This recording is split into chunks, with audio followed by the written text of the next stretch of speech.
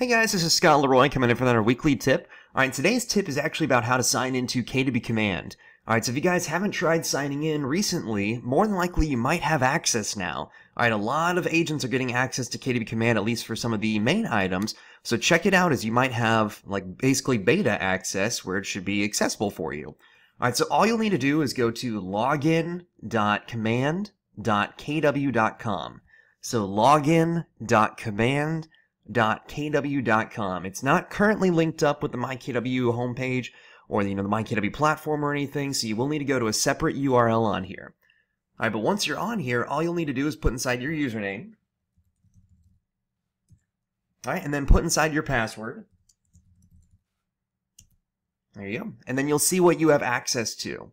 Alright, so a lot of you guys should have access, obviously, to the contact section for your CRM, potentially to deals, or as they call it, opportunities, which will be kind of the new place where you can actually set up your listing and buyer deals. Alright, you can actually see groups on here as well. Leave local insights around the area, kind of like Yelp, basically. You can even look at listings on here, or the lead accelerator, so you can create new marketing ads, like pay-per-click ads.